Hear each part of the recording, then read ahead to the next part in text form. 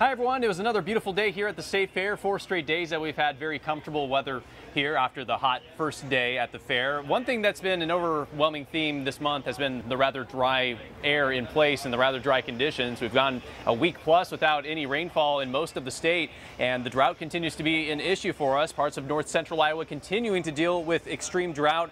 The farther south you go, the wetter it's been, so not as much of an issue there. If you look at a few specific cities, in Ottumwa, you've only had about 1/10 of an inch of rain this entire month of August so far, and we're already halfway through. Des Moines had less than a ½ inch of rain this entire month. Same for Marshalltown. Ames, you've had just a little over an inch recorded, but pretty much all of us in central Iowa are below average through this point in the month of August. We do get quite a bit of thunderstorms during the month of August, but not so much this month so far.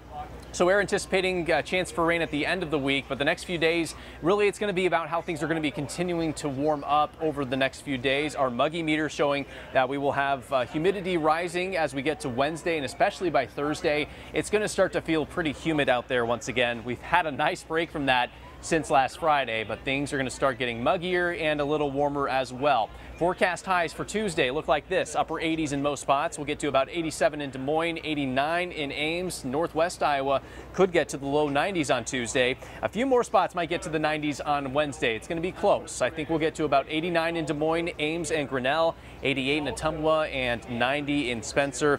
Thursday, another fairly warm and humid day. 90 in Des Moines at that point, 91 in Ames, and 88 degrees in Creston. Let's get a look at Futurecast to show you what's coming our way the next few days. And really, the next few days, it's not much more than that warmth and that humidity. We'll probably have mostly sunny skies on Tuesday. You fast forward to Wednesday, and we might get a little bit more cloud cover in the afternoon, maybe even a stray shower or two in southern Iowa late on Wednesday. But the majority of us looking dry for the next few days, and it's going to be fairly dry through Thursday as well. Really, Friday is the next day to watch for the chance at rainfall. We could see some showers mainly in western Iowa in the first half of the day, and then a slightly better chance at showers and thunderstorms later in the day on Friday through Friday night, possibly lingering into early on Saturday morning.